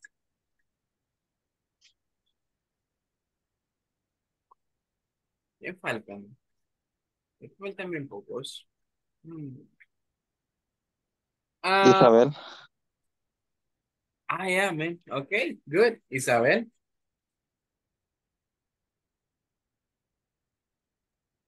So you will request. Wendy. Ay, teacher, pero yo soy pésima para los números en español, no sé en inglés. Yo ni me acuerdo cómo se... I will help you up, no problem. Wendy, ¿vas a iniciar tú o inicio yo? Total, apenas la voy a pasar. Si quieres inicio yo porque ya viene el agua. Dale. Y viene con todo. Okay, product, kitchen, weight, 3.4 kilograms. Dimension, 30 centimeters for 27 for 10. Quantity, 10. Okay, very good. Thank you, Wendy. Now, Isabel. Teacher, my product is wash machine, weight, 65, ¿cómo se dice? Kilos, teacher? Kilograms. Kilograms. Dimension, ya no me acuerdo de 90, teacher. 90. 90. 90 for 14 and 17. Quantity 100. 100. All right. Those are like the units. Okay. There you go. Thank you, Isabel. You both. Now, Paulina. Paulina's group. ¿Estás llorando, hija? Con Evelyn. Okay. Good. Empiezo yo, usted, Evelyn. Inicia. Okay. Product is bicycle. All right. The weight is 20 libras. Dimension 59 centimeters por 4 centimeters. Quantity 2. 2. All right. My product is bed. Weigh 80 pounds. Dimension 190 K.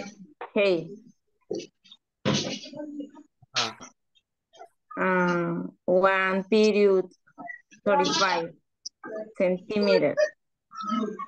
Okay. And quantity 6. Okay. Good. The product is chair. Weight is 6 libras. Dimension 8 centimeters por Times 4 centimeters. Quantity 8. Paulina. Hola. Ahora sí, es así, así. Miren, la podemos levantar. Ya no pesa 200 libras la silla. Estaba muy pesada, teacher. Es que donde es especial el que antes se inventó. Esa silla es antirrobo, me la puede dejar a la acera y no se la lleva ni la policía. Sí. Por eso hay que pensar, Exactly. Okay, good. Thank you to you too. You did it excellent. Now, Sonia, who were you working with? Okay, teacher. I guess you were working with Norma, right? Norma y Selena. Okay, great. Let's go. The product is microwave, weighs 750 pounds, and dimension 60 centimeters. H, B, 30 centimeters wide. All right. Quantity, 25 units. Colors, white. Okay. All right, very good. Products found. Mhm. Weighs 120 kilograms. Okay. Dimension 120 centimeters or 45 centimeters. Quantity 20. Color black. Okay, all right. My product is lacto. Ajá. Weigh 750 kilograms. Dimension 31 centimeters by 39 centimeters. Quality 50. Color gray. Okay. But all right. I'm gonna leave it like that, even though it will be grams and not kilograms. But that's okay. Good. I think you three were the last ones, right? Thank you, by the way, for your participation to you three guys. Creo que con ustedes tres eran las últimas en participar. Okay. Now, I want we to go into the next activities that we got over there, guys. And I'm going to show you what we're going to do on the next activities. Right, so basically you were working on this ones. Now, let's jump into the next activity. It says, write a question to match the answers. ¿Qué vamos a hacer acá? Vamos a darle una pregunta a esta respuesta. Generally here, if you take a look in here, estamos usando acá los nombres contables y no contables. Entonces acá vamos a usar how much and how many, ¿ok? On the starting question. Por ejemplo, tenemos la respuesta que dice, I have 50 boxes of thread. ¿Cómo sería la pregunta? ¿Es contable o no contable? Es contable. Contable porque estamos hablando de cajas, right? A pesar de que mencionemos hilo, el hilo no es contable, pero como hablamos de las cajas, una unidad de medida, entonces ahí sí estamos hablando de algo contable. Entonces vamos a comenzar. How many? How many? Many. Boxes. Boxes of three. Ajá. Have. Do you have? You got it like this, right? So you got an example question like that. Y ahí tendremos la número 1, all right? Entonces, de ese modo, vamos a ir identificando dónde está el verbo, ok, que vamos a colocar en la pregunta. This is the verb. Estos son los verbos, miren. Acá, need, want, right? Need, again, right? Entonces, esos son los que van a ir en la pregunta, ok, good. Ahora bien, eso es lo que vamos a hacer acá. Preguntas con how much and how many. Luego acá, en esta parte, ¿qué vamos a hacer acá? Acá me van a escribir el nombre del compañero con el que están trabajando. Here, right, your classmate's name. Y acá me van a mencionar por lo menos 2 actividades que esta persona tiene que hacer. Right? 2 activities that this person has to do and 2 activities this person doesn't have to do. Me van a hacer 2 oraciones positivas y 2 negativas usando have to and don't have to related to this person, ¿ok? Recuerden, aquí sería el nombre de la persona y aquí el del otro. So in this case, 2 extra people, all right? Recuerden, 2 actividades que tiene que hacer, 2 que no tiene que hacer. ¿Ok? When you finish on that, as long as you finish on that, all right, we're going to check the information. Esto ya es para mañana. So, básicamente, eso tendríamos acá. ¿Ok? In here below this one it says sí, pero con 2 es suficiente. It's going to be enough, right? Applying the structure in a correct way, okay? So basically, these are like the activities that we are pending to do in here. So I'm gonna stop sharing this, and now let's go and work on those activities. Give me 1 second.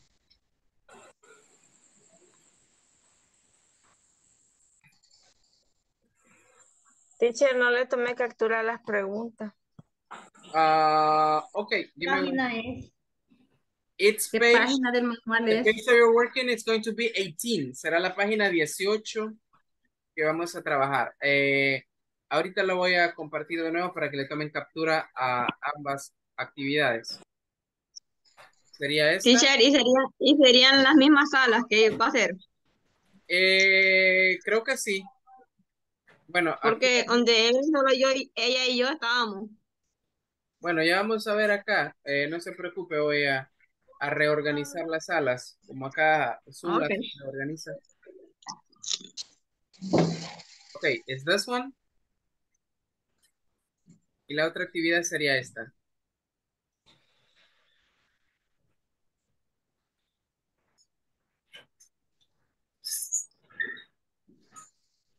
Ese es para mañana. Para mañana. Para ahora, mejor dicho. Tarea entonces, teacher. Ok, good. Give me 1 Tomorrow. second. Voy a reorganizar las que tenemos acá. So just give me 1 second. Si tienen el screen de la primera, lo comparten en el WhatsApp, chicos.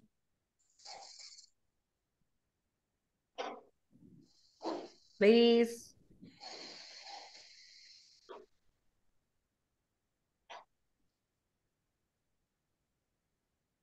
Permítanme un segundo que estoy moviendo a unas personas acá.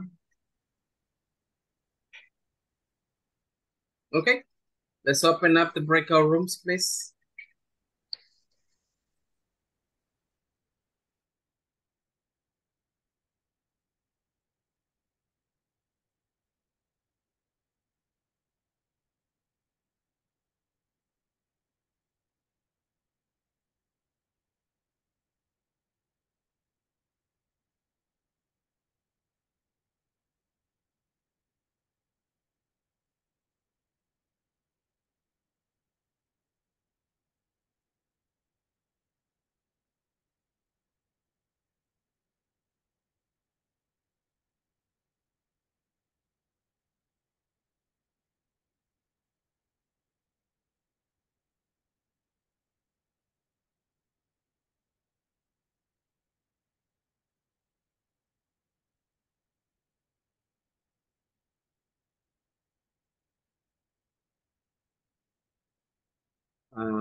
Diego, Carla, Leonel, Walter, do you have any inconvenience to join to the breakout room? Ahorita, teacher, estaba copiando. Okay, okay.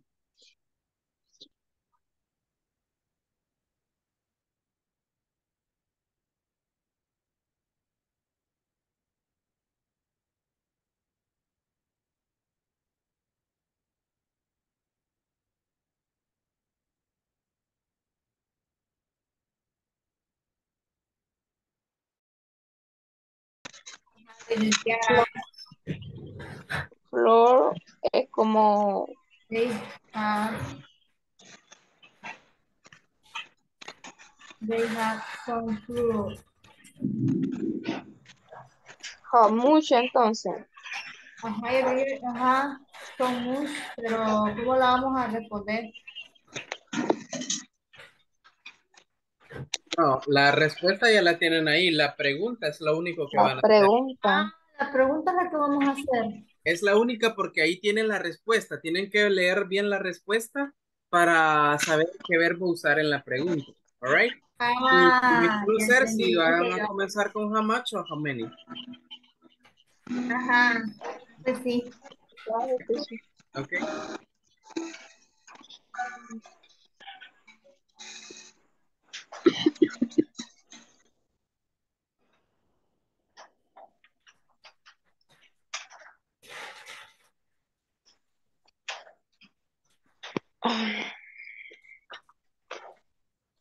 They had some. Sería how much.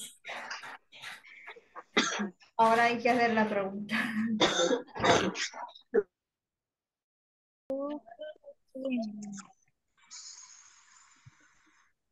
Teacher, ¿cómo dijo el primer ejemplo del cuadro primero? Yo no lo copié. Ah, ahorita le comparto la pantalla para que le tomen a captura entonces. Please.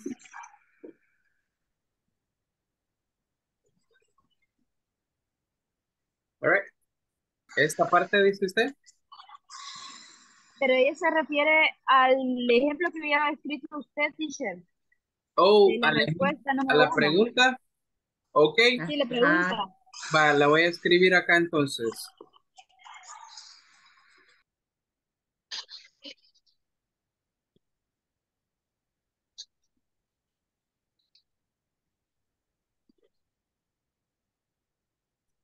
All right. You gotta let that. Yo tengo una duda, teacher. Yes, tell me. Con la segunda, no le veo lógica a lo que pregunta, a la respuesta. They have Porque dice, Tiene una tormenta de agua horrible. ellos tienen unos limpiadores de piso, dice. Ajá. Es solo de armarla, Walter. Es que ahí, some floor cleaners, va, ahí estamos dándole respuesta. Va, primero que nada, la oración está contable o incontable. Es contable. Porque llevamos la palabra cleaners y está en plural, ¿correcto? Ok, ¿cómo sería entonces la pregunta?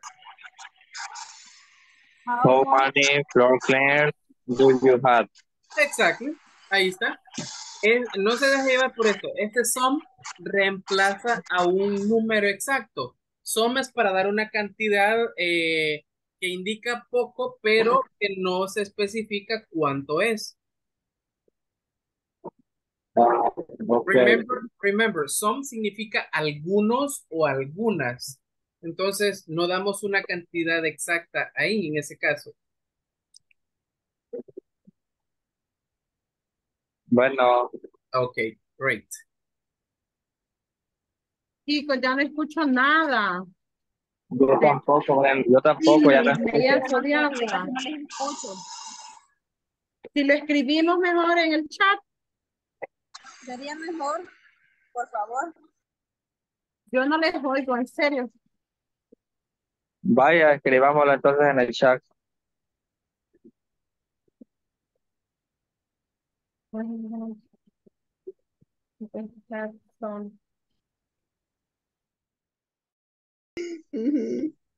No sería does he need. Das porque está hablando, le está diciendo a él, de he. Ajá. Pero la pregunta... Tiene que ser bien de presencial. Bueno.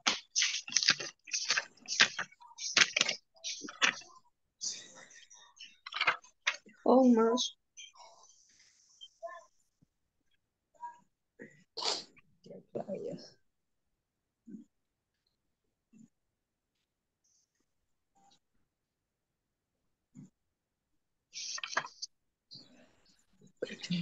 Thank you so much for calling. Linus is speaking. How can I help you? Hi, Lilia. Could you give me some information about the weather? Of course, it's a property of 5.2 colors, 3% color, processor, and intelligent cable. I see. Could you give me the information about the burden too? I'm sorry, could you repeat the project, please? Can you give me information about the quarantine? Quarantine is a form. Oh, create a safety with the department one of a customer on the other end agent. Pretend you want to order something online. When you describe the agent, the product that you are receiving.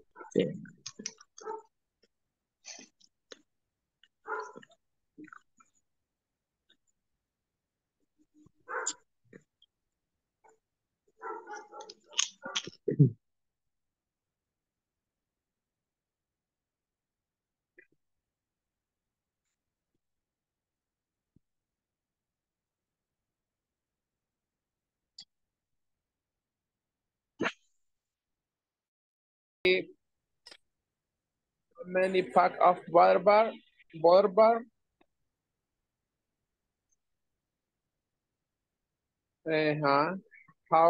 How many pack of water bar do you want? We want. Uh-huh. Do you want? Do you want? Do you want? Ajá. Entonces, and then answer, we want the pack of water bar. We want the pack of water bar.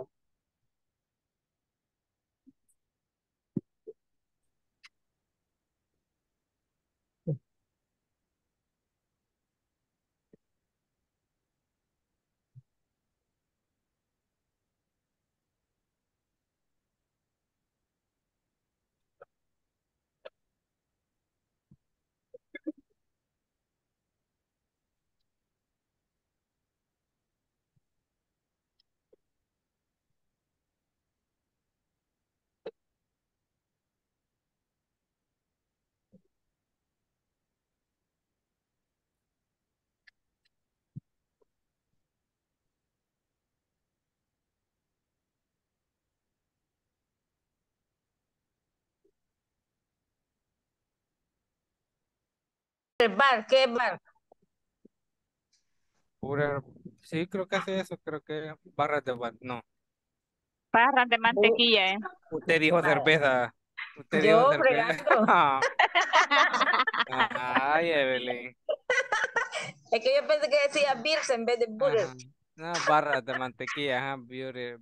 Barras de We want. cerveza. Ah, Diego está pidiendo. Ah, 6 bueno, pues. packs. 6 packs. Nosotros queremos seguir. Ujú. Que home menu, no creo que todavía es home menu. Va, la última sí es how much, porque habla solo de un poco de agua. Pues Pero sí. todas Agua. estas hablan con cantidad 6 que se packs. puede contar. La número 3, ¿cómo la hicieron? La hicimos como how many porque habla de 2 galones. No, la 2. La 3 dice, ¿eh? La 2 creo que dijo. ¿Cuál dijo, A la teacher? 3, La gran mayoría es usada con how many. Ajá, porque todas dicen una cantidad, contestan con una cantidad de. Exacto. Solo la última no tiene cantidad, solo dice un poco de agua y un poco de agua no lo puedo medir.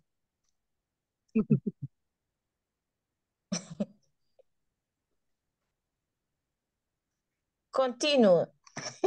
La 4.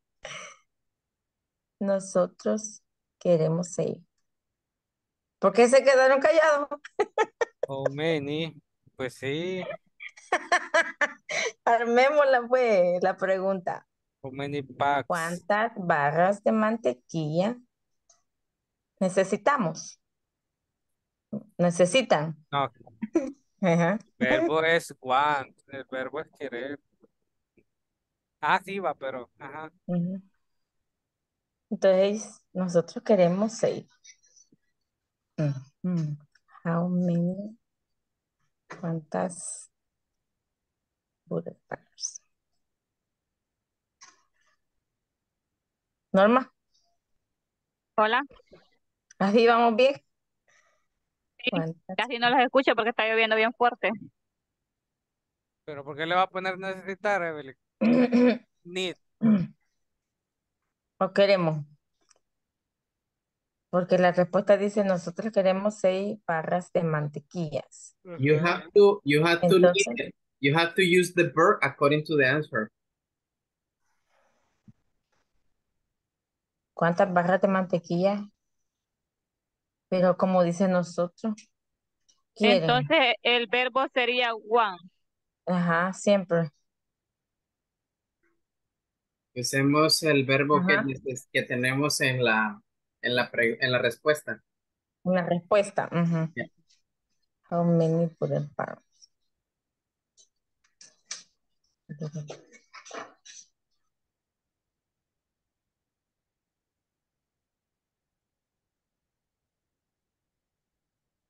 Two.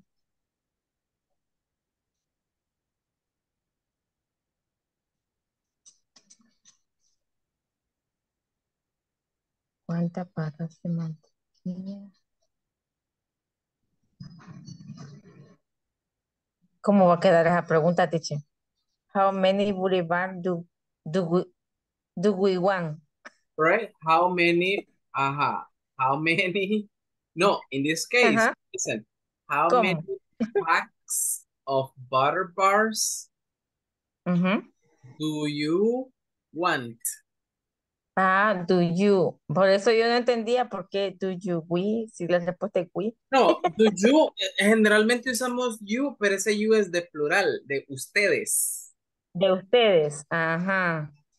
Ay, por eso yo no entendía, por eso yo decía, necesitan la pregunta. Exactly. Ajá, exactly. Ajá. No, en ese Ajá. podemos usar do we want o do you want, que viene a ser lo mismo. Pero do we want, se No hay oye ningún algo raro. problema. Yeah, es como necesitamos, pero ahí Ajá. queda mejor do you want. Do you want se oye más bonito. Exacto. How many butter bars? Packs of Butter butter bar. bars. Packs of Al revés. packs of Bars butter. va primero. Bars of butter, escribo. Ujú. Es que este inglés es complicado. Unas cosas van adelante, otras van atrás. Eso de packs of butter es como packs of butter es como pacas o paquetes de mantequilla. Ujú. Ujú. Paquetes de mantequilla. Barras de mantequilla. Yes. Vaya. Las 5. Ana y Hugo necesitan un poco de agua. Ujú.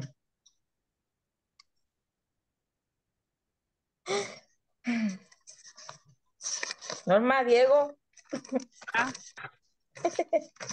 La última. Vamos a ver. Aquí ya viene la lluvia. Ay, Diego, ya tiene sueño. Hagamos la última que ya Ajá. nos. Hemos hecho lo otro. Ahí vamos a hacer un grupo y lo vamos a hacer mañana o más tarde. Vaya. No, Diego ya quiere dormir. How much, la number 5, ¿no? Ajá. Ajá. Quedaría how much water ¿Cuánta they agua need? necesitan Falta el ellos? auxiliar. Ana y Hugo. Hey, Ellos. ellos. Do they? Ujú. Do they need? Exactly. How much water How do they much need? water do they Do they need? need? Exactly. Okay, Sí. good. Bueno, en lo que ustedes copian, los voy a mandar a la sala principal, ¿ok? Y mañana vamos a revisar las preguntas que hicieron, ¿ok? Okay. Bueno. Let's go into the main section. Gracias, teacher. Ok.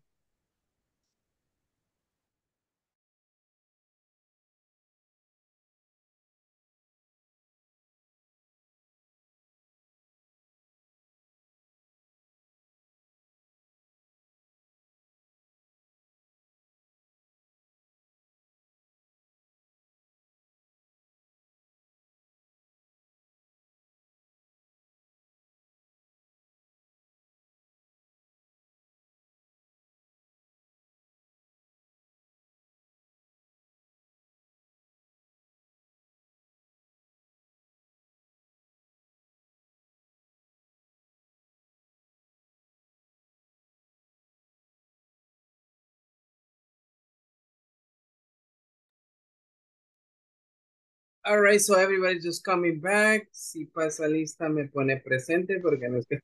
Ok, Isabel, no se preocupe. All right. Wanna assign you the tennis. Okay, so I guess you guys did not finish. Debo suponer que no terminamos, right? Because you got a little bit more time in the questions, right? Para mañana vamos a hacer esa como feedback about this class y ahí vamos a revisar las preguntas que han estado elaborando, right? That's like the most important part of these activities that you have done, guys. Entonces, para mañana las corroboraríamos, ¿ok? So, what you have in there. Ahorita porque ya es bien tarde, so I'm not going to have you here more than the, you know, like assigned time, right? Right, so we're gonna be doing by tomorrow that way. Para los que me deben tarea, por favor, all right, necesito que esta noche se me pongan al día con las tareas hasta la número 5, ¿ok? Hay algunos que todavía están a 0, ¿ok? Ustedes ya saben quiénes son, los que no me han trabajado todavía en la plataforma, necesito sus notas, ¿ok? Please, I'm gonna be waiting to your grades. Voy a estar esperando sus notas por lo menos 2 horas más antes de enviarlas, ¿ok? So, creo que en ese tiempo podemos hacer de la 1 a la 5 with no issue. All right, so I'm gonna go ahead and pass the attendance list and that's going to be everything, ¿ok?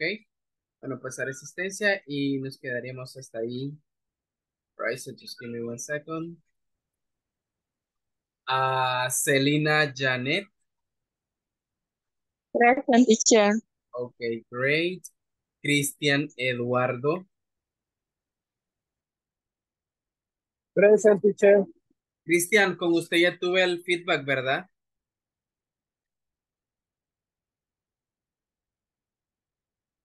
Cristian, you there? Sí, ya me quedé. Genial, all right. Denis Gerardo. Present. Okay, great. Diana Carolina. Okay, so okay. Diego José. Present, teacher. Okay, good, Diego. Edwin Ernesto. Present, teacher. Okay, good. Let me see. Edwin Leonel. Present, teacher. Okay, Leonel, I haven't had the feedback with you, right? No hemos tenido el feedback con usted. Se me queda un par de minutos después de la clase. Leonel, please.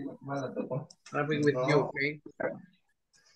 Cada 11 de febrero Guatemala celebra el Día Nacional de la... Evelyn del Carmen. Present. All right. Griselda Jamilet. Here. Okay, excellent. Jorge Antonio. Present. Okay, great. Karen Lisette. Present. Okay, nice. Carla Patricia. Present. Okay, great. Luis Humberto. Present. Okay, nice. Let me see. Norma Jamilet. Present. All right. Paulina Olimpia. Present. Okay, good. Ronald Ulises. Present. Okay, good. Sonia Guadalupe. Present, teacher.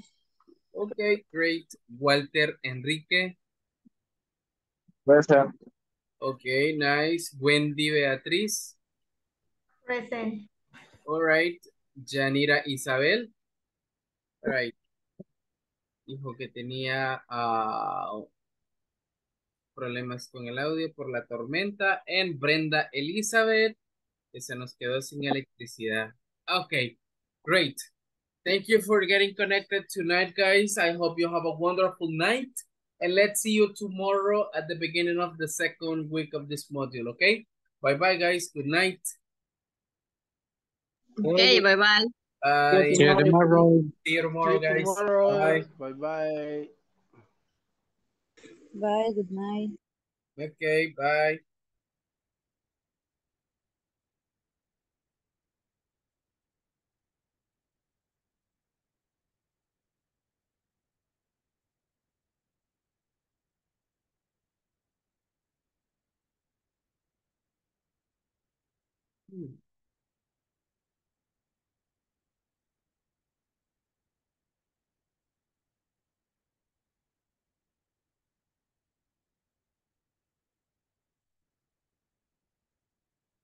Right, so basically I asked one of the students to stay for the 10 minutes feedback, but apparently they have been with issues due to a storm that is in the area where they live. So basically we're going to provide a short, like feedback about what we were doing tonight. So basically tonight what we were working on was on a general feedback, right? So students were developing and working in some activities, right? Related to the topics that they have been working the past 4 classes, right? So let's remember that the first class that they had, we were discussing countable and uncountable nouns, all right? So let's remember that countable nouns are those nouns that we can count them, right? For example, so we can count a cell phone, a computer, right?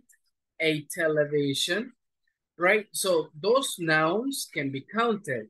And when we ask questions with this kind of nouns, we generally use how many. For example, how many cell phones do you have? So we can easily answer, I have 1 cell phone, right? So we can count them, right? With numbers because, they were let, like the participants to use it. On the other hand, we have the next category, all right, which is uncountable nouns, right? So as the word says, uncountable nouns are those words that we cannot count, right? For example, we cannot count the water. We cannot count the oil, milk, right? What else?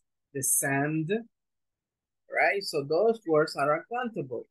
And we use, for those uncountable nouns, we use how much when asking questions. For example, so we can say, how much water do you drink? Right? So take a look at that one. How much water do you drink? So we can say in an answer, I drink a lot of water, right? So I drink a lot of water. I drink some water, right? So I cannot say I drink 1 water because it's not possible, right? The other topic that we were discussing, it was the uses of have to and has to show obligations. Let's remember that when we use have to, it's basically with the pronouns on first person, like I, you, and for plural pronouns, like we and they, right? So we use them that way, and has to is mostly used with he, she, and it, and obviously singular nouns, right?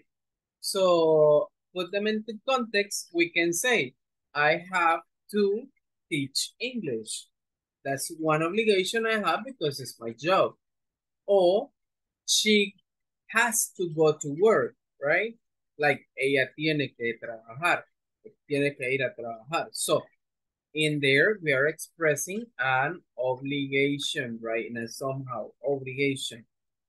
After that topic, we were discussing the uses of can, right? Mostly to show, in this case, 2 different aspects. To ask for information when you use the WH words, and to show possibilities when you ask yes, no questions.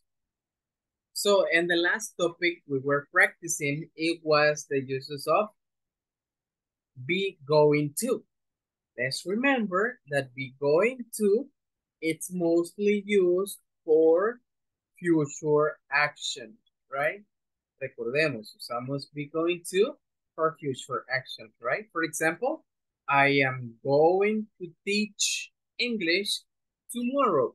So you see, we are basically talking about a future action in that case.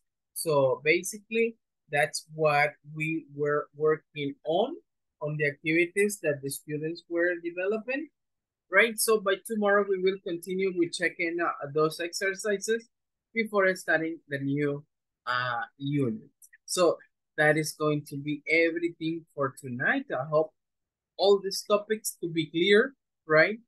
And understood, so that way we can easily practice them on short conversations, right? And applied to any structure, right? Accordingly to what we have been, discussed. All right, so that's it for today. Let's see you in another video conference. Bye-bye.